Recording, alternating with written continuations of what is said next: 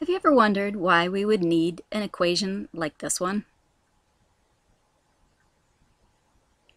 In this lesson, you will model periodic phenomena by using the trigonometric functions.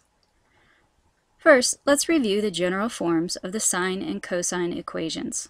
Notice the placement of the parentheses around x minus h. b is factored out of the parentheses. The graphs are vertically stretched, shrunk, and or flipped over the x-axis by a. Graphs are shifted up or down by k, up if k is positive, down if k is negative. A and k affect the vertical direction. B and h act horizontally. Horizontally, they are stretched or shrunk by b to make the period 2 pi over b.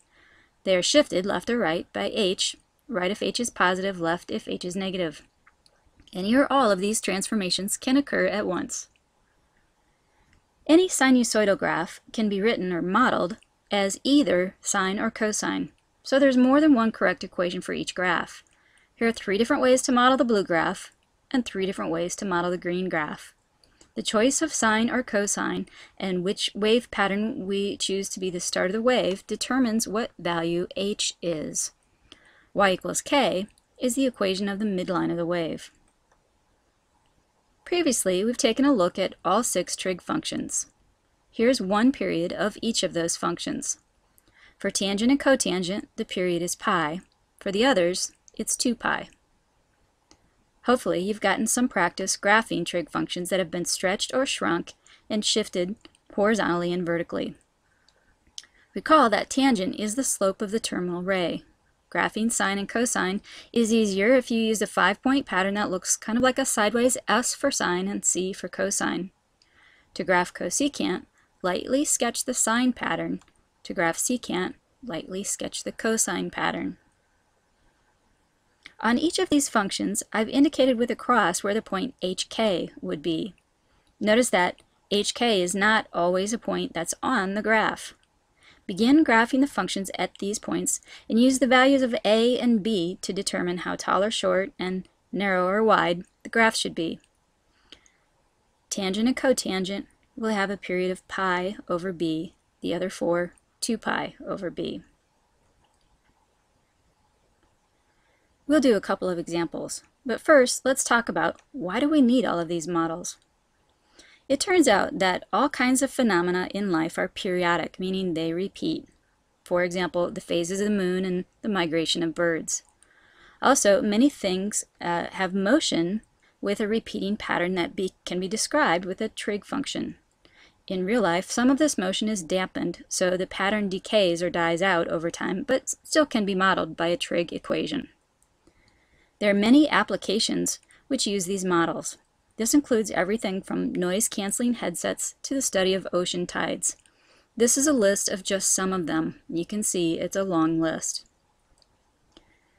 The equation given in the opening question turns out to be a temperature model for New Orleans, and it can be used to predict the daily average Celsius temperature for any given day of the year.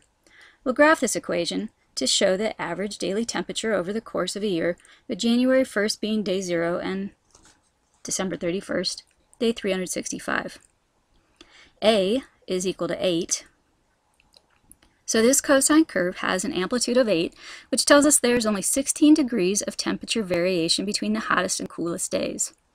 B is 2 pi over 365, so that tells us the period is 365 days, which makes sense that the temperatures would repeat on a yearly basis with the seasons.